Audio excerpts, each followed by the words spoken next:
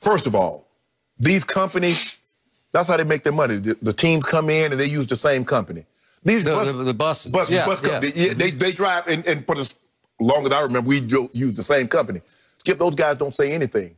Because if you say something smart, and then that gets back to the company, first of all, they're gonna fire the driver, and then the team's not gonna use that company anymore. He was kidding. I know he was. Yes. He did. Yes. So that's my point. So John Gruden tried to put that out on the bus driver. You know how this works. Yes. You've been on buses with teams. Many they don't times. say anything. Second of all, Skip, okay, you won the game, but what did you win? You didn't win the AFC West. You didn't win the chance to go. You didn't win the AFC. You didn't win the Super Bowl. You driving around the stadium like it's a parade. I mean, what did you win? You won. You beat Mahomes one time in 4 tries, and you're celebrating of this nature. You ever heard of this before? In all my years, No. I've never heard of a team winning a game on the road and then doing a victory bus lap around the stadium. Skip, you know, I was with Mike in Denver. And Mike Shanahan. Yep. And, you know, Al fired him after like 20 games. Al Davis of the Raiders. Raiders. Yes. Yep. Skip, and he despised him. As a matter of fact, Al died owing Mike $250,000. He said, I'd rather you go to court and spend all the money that you're going to try to recruit than me paying you. So I'm not paying you. So take me to court. We beat him. I know Mike wanted, he's like, we just got on the bus and left. Skip, I mean, a victory lap around the stadium. Skip, I'm trying to get out there as fast as I possibly can. Do you know how crowded the stadium is, Skip?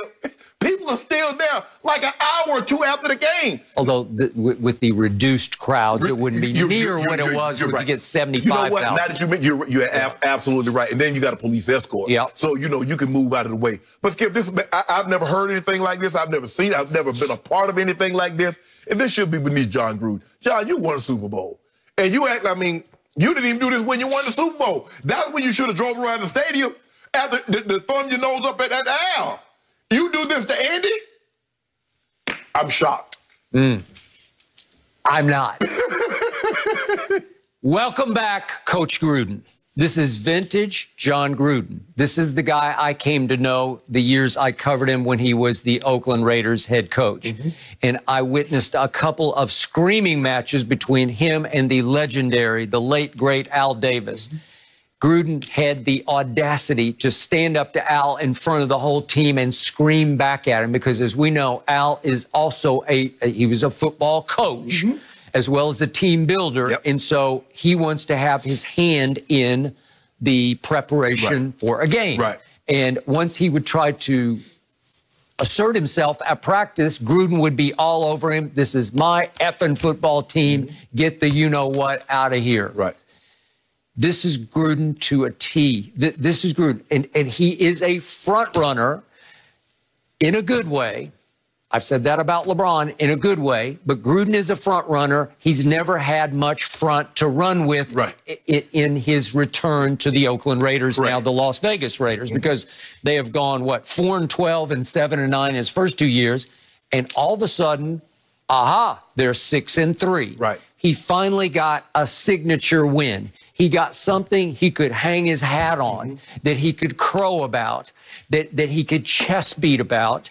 And I thought it was very cool, though it's completely against the grain. It's just who he is, to come up with this ingenious idea. Let's take a victory lap in the bus. And it wasn't about a smart aleck bus driver. That was just Gruden being smart aleck back to the media asking him about this. Next question, you could see he's trying to hide the smirk on his face because he loved it. He likes Andy Reid, but he doesn't love anybody else except him and his formerly Oakland Raiders, because he still considers them the Oakland Raiders. So he's trying to instill that old silver and black pride, you know, that just win, baby. That's what. Okay, so they go in there and they probably caught my homeboy in his home by surprise, and they win 40-32. But they didn't just win the game; they have 490 total yards to your team's 413. And look at this: they outpassed them 346 to 333. They outran them, did they? 144 to 80 in rush yards. Combined third and fourth down, they were 9 of 16 to 7 of 16 for the Chiefs. Time of possession, 35 minutes to 25 minutes. It was 40-32, but they pretty much dominated them in every statistic. So that's one to say, hey, we should be proud of this. I want you to remember this feeling, how we feel. We are in their house. Right. We just won in their house. You know that feeling. You've won in that house as a visiting team, right? Yep. How many times did you win there? A bunch of times, we won a bunch. Right? Yep. Okay. You didn't win a playoff game. Okay. You didn't need to do a victory lap because you were already established. Right. You were the Denver freaking Broncos, and you already knew how good you were. Because the difference is, Skip, there's a difference in hoping you win and being surprised that you is won correct. than expecting. Okay. See, they didn't I expect think they were surprised. Yes. And Gruden was pleasantly surprised, and he wanted the feeling of it to sink in. Right. He wanted to install itself in their psyches where they remember that feeling. Right. So we're going to do a victory lap in the buses. It's unheard of. It's completely against the grain. I'm fine with Andy is offended by it because he is a league man. Yeah. He's been around. He does it the right way. By the book. Right, totally by the book. Gruden does next to nothing by the book. Well, all I know is it's not that they're a 3-point favorite over the Chiefs this Sunday at Las Vegas. They're a 6.5-point dog in their building. So again, they're still trying to break through. So this is a huge game for Las Vegas. And the odds makers in Las Vegas are saying, hold on.